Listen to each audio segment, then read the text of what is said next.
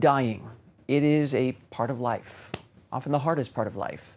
So when we near the end and there is no hope of cure or recovery, should a physician be able to prescribe medicine to end our lives on our own terms? In its most recent survey, 72% of Americans said yes when they were asked by Gallup, almost 3/4. But that does not make it an easy decision or an easy process. Even in places where it's legal, it's still pretty uncommon. For instance, in D.C., I pulled the numbers here. The most recent numbers, they come from 2018. The population in that year was 702,000, and there were 4 prescriptions written. In the end, 2 of the patients used their medicines to end their lives. 2 of 700,000. And to be clear, nobody's advocating for rampant use of these medicines, but there is an effort underway to at least make it a choice if someone feels they want that option. And this strictly applies to terminal physical conditions, like if you have an unsurvivable malignant brain tumor that is giving you seizures and will end your life. It's not for something like Alzheimer's or severe depression. A very familiar voice, Diane Rehm, is speaking up now in a new book about this issue. It's called When My Time Comes. The NPR legend talks with patients, doctors on both sides of the issue, ethicists and theologians. So I sat down with her to ask, why does she feel so strongly about this issue? Beginning with the deaths of her mother and her husband. And we finished by exploring an elusive question, what is a good death? My mother died at 49. I was 19. She was in great pain at the end of her life. She begged to die. But of course, back then, there were no such laws in place anywhere in the country.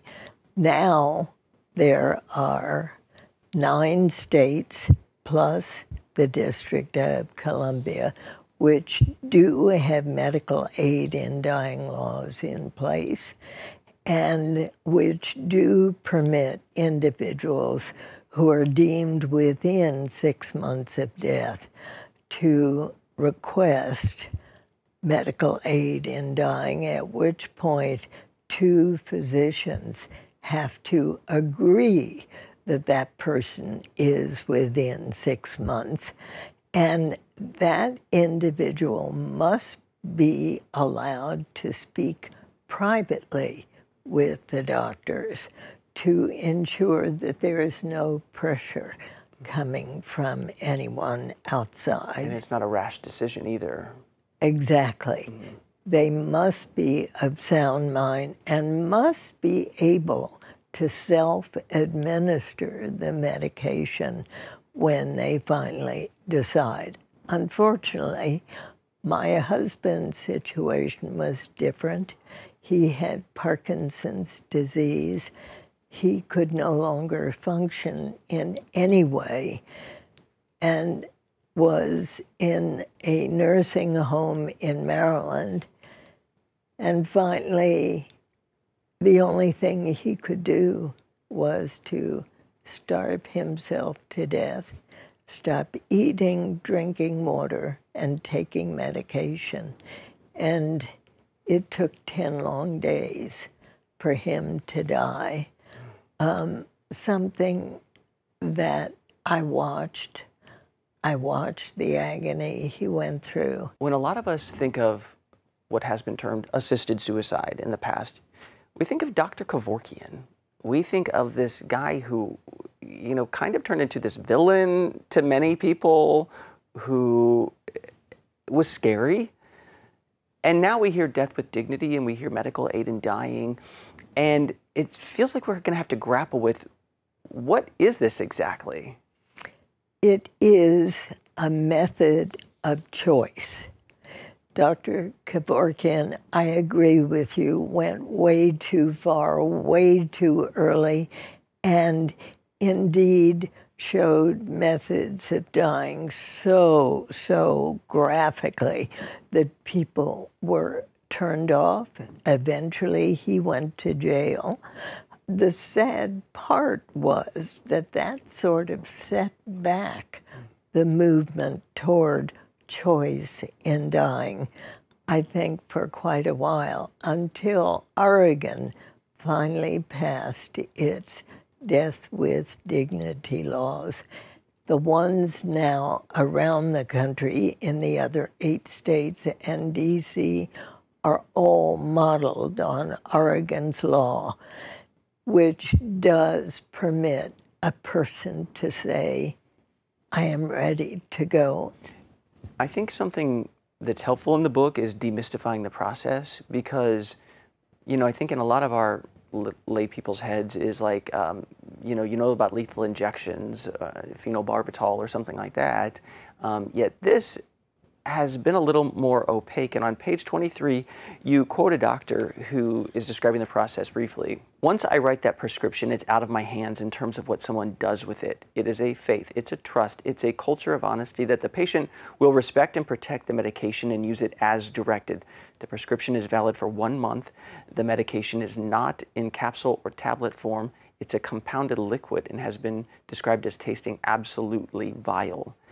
I guess putting up another barrier to entry there of like, this is not something anyone would do quickly. Exactly, and one would not do without a great deal of consideration, which is why at the end of the filming and the end of the book, I spoke with my own grandson. I had him record me on his cell phone while the cameraman was recording the 2 of us, telling him what I want at the end of my life, so that my daughter, who is a physician herself, my son, my husband, my grandchildren will all know exactly how strongly I feel about medical aid in dying and not wanting to extend my life simply for longevity's sake. If I am healthy at 90 and I want to go on, I will. Mm-hmm. All of us, we don't like to think about it, but we need to think about it, as your book, I think, really aptly points out. We all will die. We all want a good death. You know, everyone wants to fall asleep in their bed, you know, when they're in their 80s or 90s. Not all of us will. If that's not the case, a good death is very personal. It's very subjective. Having done all these interviews, having talked to people all over the country, a good death, do you have any more of a handle on what that is?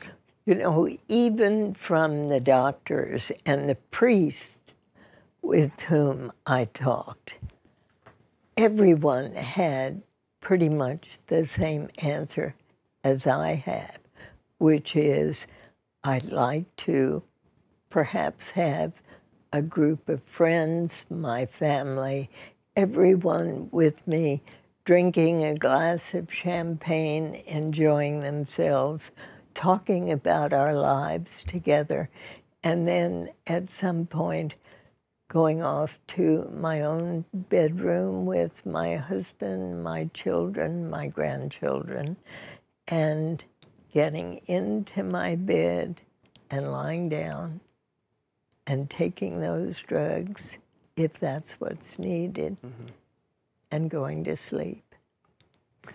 Talking about death actually makes us think a whole lot about life. Doesn't it, though? Diane, I mean, you're continuing your tradition of bringing forward really difficult topics, but important topics, and I appreciate you doing it. Thank you. Thank you. Congratulations so on the new much. book. Thank you. I asked Diane if she sees a federal law in our future, and she does not. She pointed out when she started this project in 2017, there were 3 states with laws on the books. And now, as she said, it's 9 plus DC. And she predicts more death with dignity bills are going to pass more quickly at the state level than we think. Her book, When My Time Comes, is on shelves now. And there is a documentary that she mentioned there in the works for next year.